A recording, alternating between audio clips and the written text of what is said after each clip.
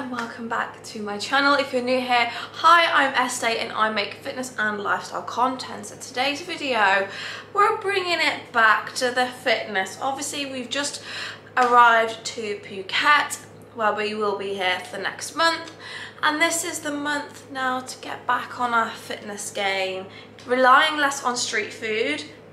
No matter how wonderful it is, you know, it is cooked in a lot of oils and stuff like that, and more so get back into eating nutritious, delicious food. So today's video is a bit of a reset day, aka let's get our shit together kind of day. So as you've seen this morning, to be fair, I'm actually quite proud of myself, but I've been really enjoying my morning cardio.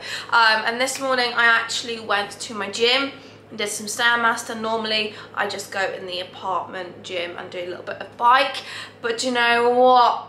The half an hour humbled me. So I literally just showered, washed my hair. I can't train at the minute. I have to not train for 3 days because I've literally recently got a mole removed. Instead, I've still been doing my cardio, I've still been doing my steps. I wanted to include in this video like what you can still control even if you can't go to the gym anymore. Like I'm an online fitness coach, if you didn't know, and I coach women, and a lot of the time a lot of women do tend to go into panic mode if life happens and all of a sudden they can't attend the gym for that day, or like they, I don't know, a child's fallen ill and they can't go to the gym. Like, that doesn't mean that you completely fall off the bandwagon. So this video I will kind of go through what I do just to kind of stay on track, stay in the right direction towards my goals. First things first, I'm gonna go and get myself a little coffee. We are blessed because where we're staying, literally like 2 seconds away from the entrance to the building, there's like a street vendor who sell like freshly made smoothies and freshly made coffee.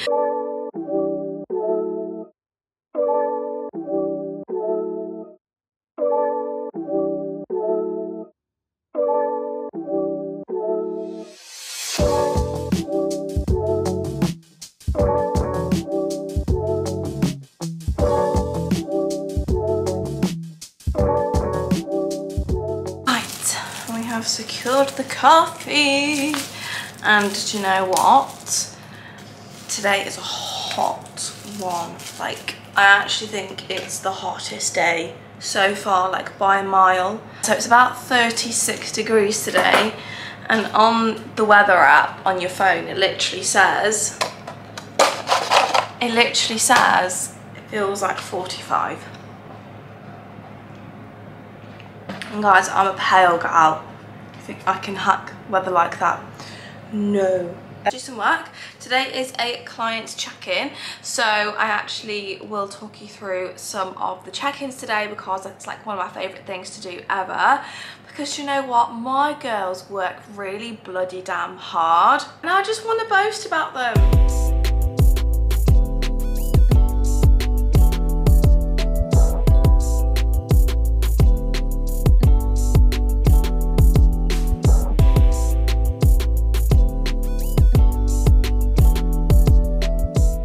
A very common, and this is extremely common thing that I see with so many women, is their goal is to lose fat. Straight away they go slap bang in a really harsh calorie deficit, they do shitloads of cardio, and then they're like, well, I'm not making progress, my body isn't reacting.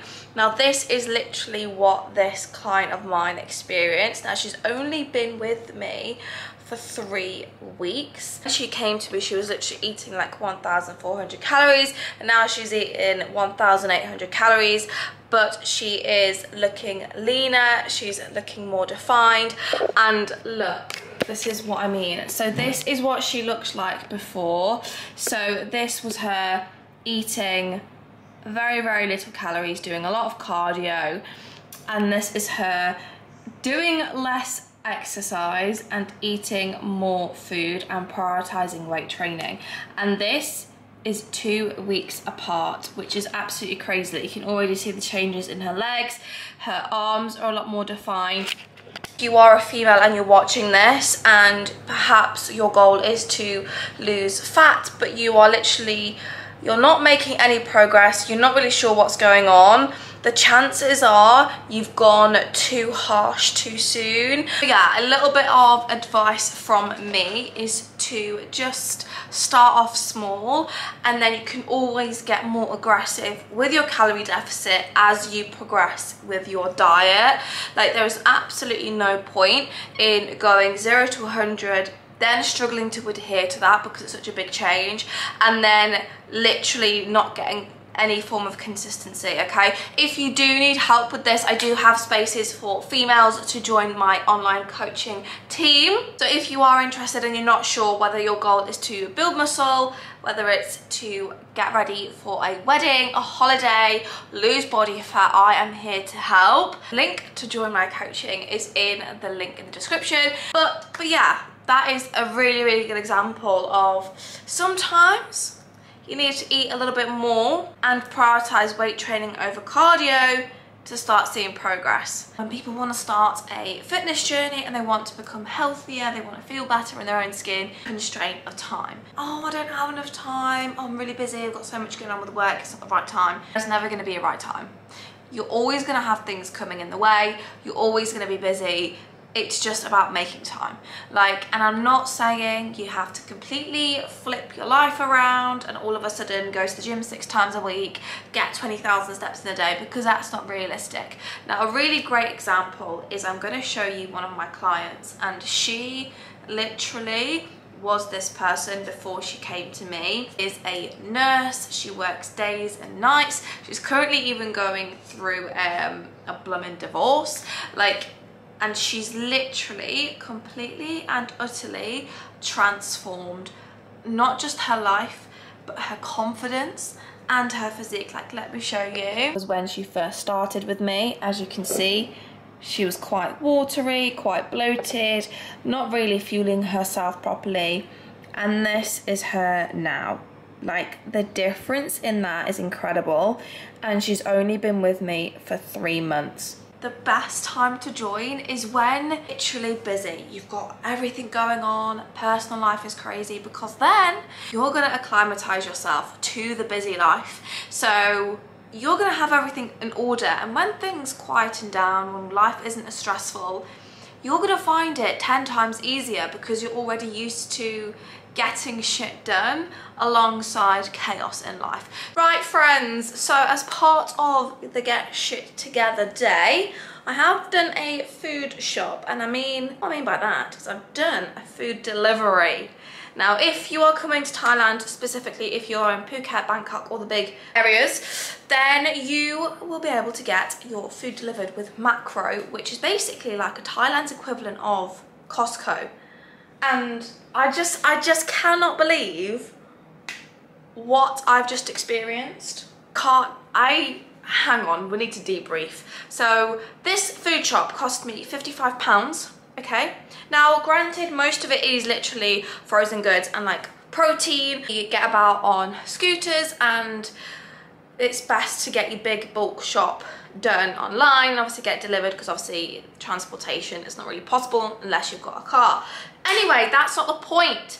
I get a phone call and I'm like, who on earth is this? Bearing in mind, I placed the delivery this morning at 9 AM. It's now literally 5 to 4. And they came and rang me at 20 to 4. Now, the delivery slot was 4 till 8. So I'm naturally not expecting them at all. And I get a phone call and I'm like, who on earth is this? And bless her, she obviously didn't speak a lot of English. And she goes, 2 minutes, I'll be here in 2 minutes. And I was like, who are you? And she didn't understand that. And I was like, well, what? Who is coming to my gaff in 2 minutes? Turns out it was them guys. They came in a van and they came with a trolley, a full-on trolley and boxes. They came in the lift with me. I kid you not, they literally unloaded everything and put it into the gaff. I didn't have to lay a finger. Sorry. What level of service is that? I'm literally shocked. I can't believe what I've just experienced. Was I expecting that? Absolutely not. Anyway, I thought I'd show you what I got. Right, so the first thing I ordered was a whole tub of Greek yogurt. It's natural yogurt, low fat, what's it called? Low fat, live lactic and bacterial culture. Literally this, I love this stuff. And we got a big, what is this, 2 litres? Yeah, 2 litre carton of milk. This is the low fat version of the milk. 2 litres, so 4 litres of egg whites, which can't go wrong. I feel like this, when I go to Bali, I am gonna miss how readily available egg whites are here. Some eggs, speaking of eggs, we've got more eggs. There's 30 here. Avocado, there's a kilo here. Got some cereal. Oh, he'll be pleased to know that. It's a big box, not a small box. I don't really eat cereal, but he will be very pleased with that. Wheat Bix, there we got that as well. 2 packs of big ones and then 2 packs of smaller ones. Frozen spinach and salmon. Look at all that. There's 900 grams of salmon here. Sick. We got some frozen mixed berries, and then we got some frozen chicken breasts, and then we got some frozen chicken mince.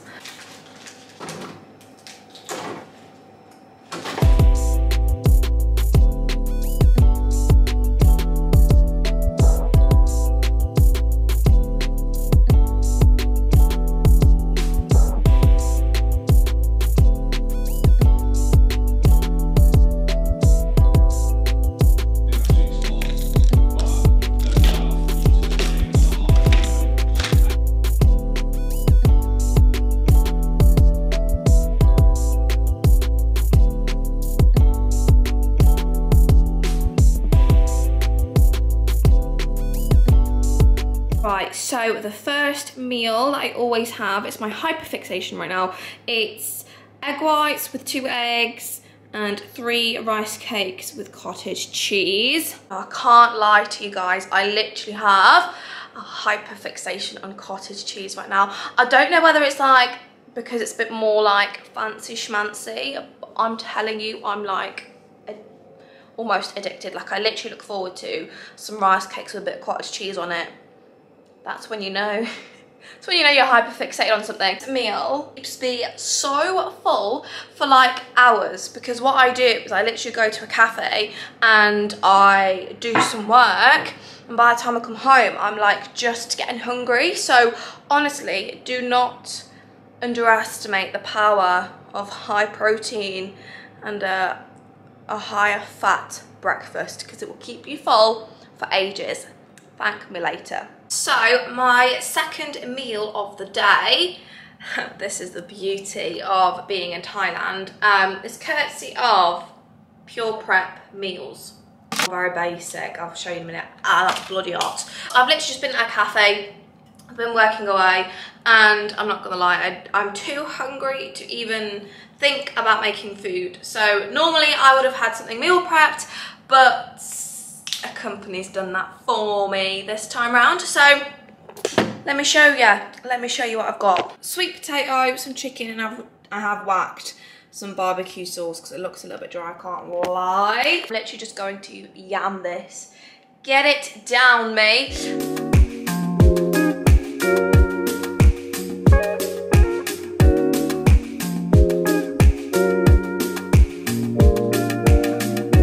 Having a little bit of a work interlude, I can't lie.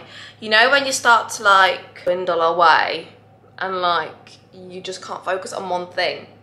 That's me. So the great thing about Thailand is how cheap the coffees are.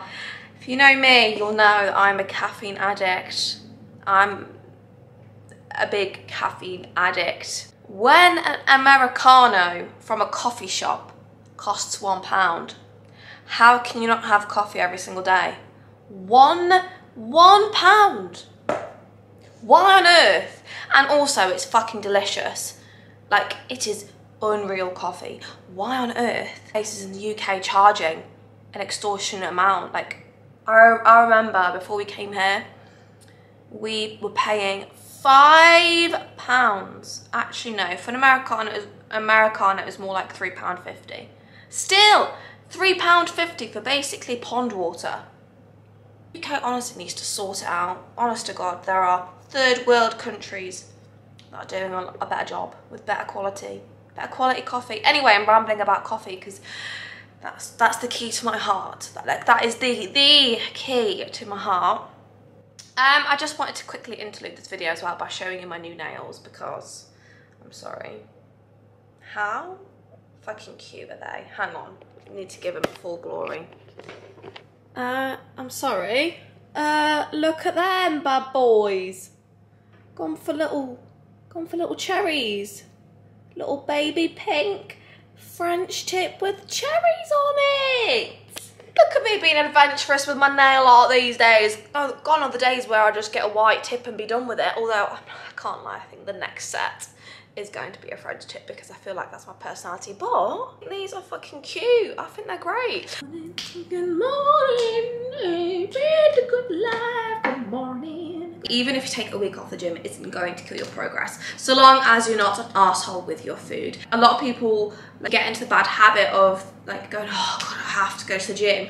Whereas now, that's been taken away from you and you go, oh my God, like that is such a privilege that I get to move my body. Like how amazing, I'm so grateful. And I always feel like it's really nice to have those moments where the reality of it hits. A lot of people, like when I say to them, go and track on MyFitnessPal, they go, oh, I'm just gonna eat something different every single day.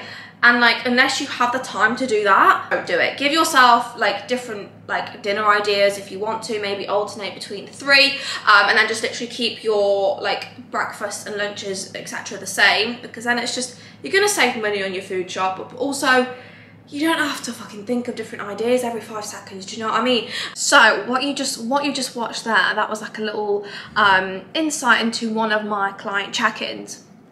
And this girl, so basically she got an injury. So she got a knee injury and she was actually really worried about not being able to train in terms of it ruining her progress. I advised her to go with the mindset of focusing on the things that she can control, which ultimately, especially when you have an injury, is food and the amount of food that you eat and the quality of food that you eat. So she literally spent the whole week in just that. She still managed to get 6,000 steps in, granted, not her usual 12,000 that she normally would do. And even just by the virtue of doing something, she has sustained and maintained her progress from the week before. And this is literally a little reminder to you who's watching this video. If you are an all or nothing person and something gets in the way, do not throw the towel in. Sometimes doing something is better than doing sweet fuck all. And ultimately, small steps in the right direction are still steps in the right direction. And you need to remind yourself that. There are going to be some weeks where you're not able to go and train. There are going to be some weeks where you fall ill. That does not matter. Keep on doing something. Free advice for you. You're welcome. This don't look that great, but check out my Instagram. I'll give you a little sneak peek here. These are yogurt bites, mango yogurt bites covered in dark chocolate. And when I say to you, it's the most delicious high protein snack, I literally can't even lie.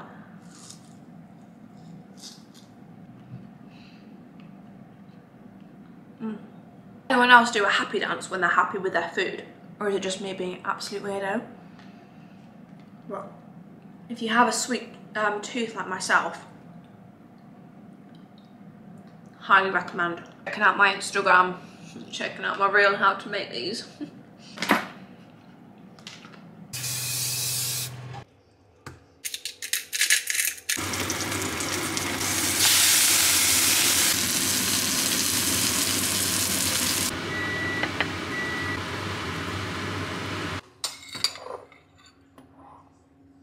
It's the evening now and I'm gonna have my final meal, which is my absolute favourite right now, and that is salmon with rice and veg. I know it's very, very simple, but this is very realistic, a day in the life of what I'm eating, because I'm a lazy girl when it comes to cooking.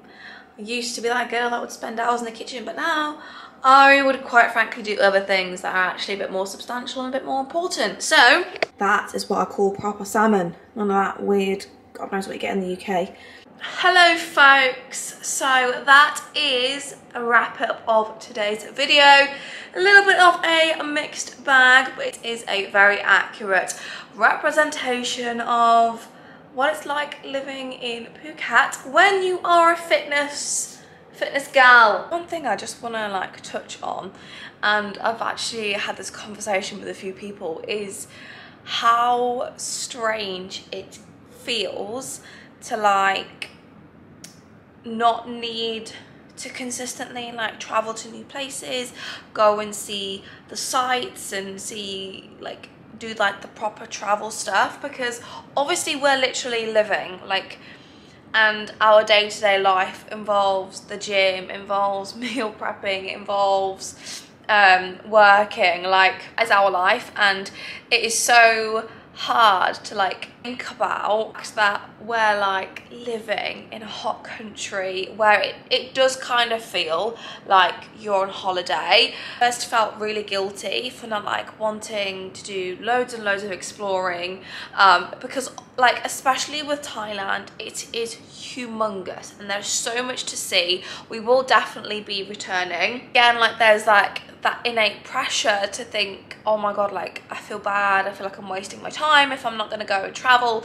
We've got all the time to do that right now. Like we are just so focused on growing our businesses, getting back into the swing of fitness and going to the gym, and just essentially getting back into the swing of a routine, because just before we moved out of the UK, we spent 6 months in like living between both of our parents. So sometimes we'll be at my boyfriend's parents, sometimes at mine, sometimes we were like separate at each other's. And anyone who like has had a similar situation, you will agree with me when I say this, like it's really nice to be in your childhood home until you have to be productive and you work from home and there's not really like your space to do that. We just found it really difficult to just do what we needed to do, like being at our parents' house. So to be honest with you, like we just love being a hermit. Yeah, that's a little ramble. I don't know why I told you that, but there we go. If you liked this video, please don't forget to leave a nice little like for me. And also, if you're feeling extra generous, don't forget to subscribe for future content. And without further ado, I'll see you in the next video. Bye!